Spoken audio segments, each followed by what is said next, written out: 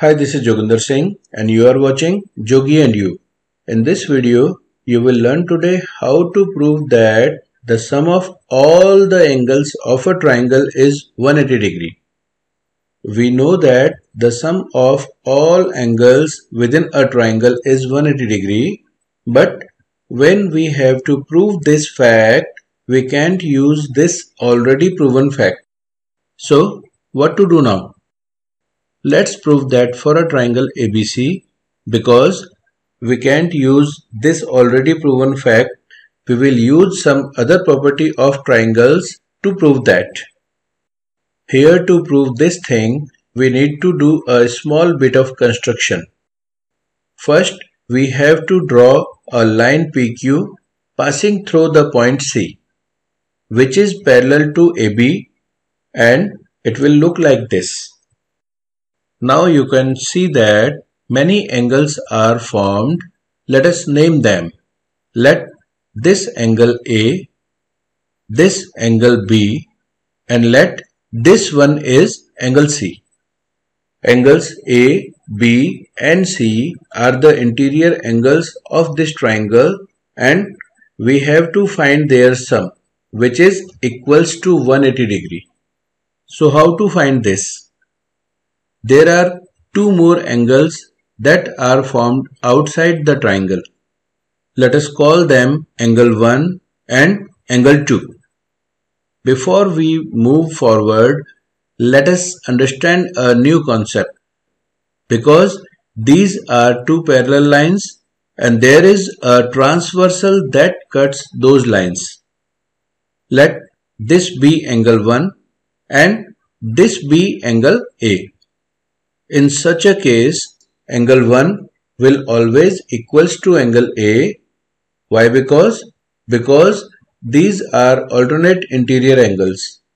Remember, the transversal has to cut two parallel lines. Now, look at the original figure. Here, AB and PQ are parallel lines and angle 1 and A are alternate interior angles, which is why angle A will be equals to angle 1. Now, if you look at the figure carefully, you will notice that the angle 2 and angle B are alternate interior angles too.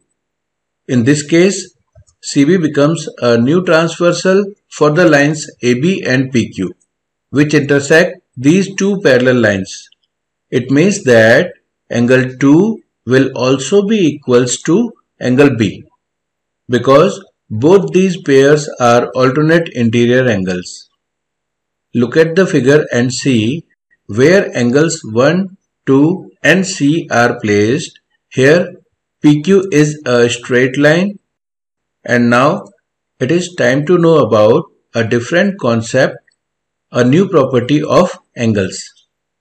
For that, the angles formed at the point C on the line PQ is a linear angle or a straight angle. And as you all knows that the measurement of a straight angle is always 180 degree. Doesn't matter in how many parts you divide this angle. It will always remain the same as 180 degree. And since PQ is a straight line, so the sum of angle 1, 2 and C will equals to 180 degree because they are linear angles.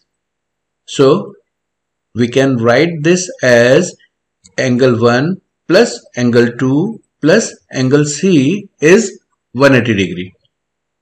Now what we are interested in is the sum of these three angles, which are angle A, B and C.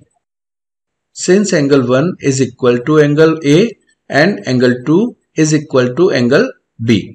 So we just replaced 1 and 2 with the angles A and B. Look at this new equation and see what does this tell you. It implies that the sum of angles A, B and C is equals to 180 degree, and this is what we want to prove. And here it's already proven.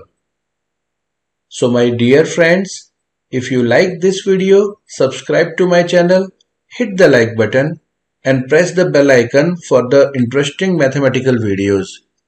Thanks for watching.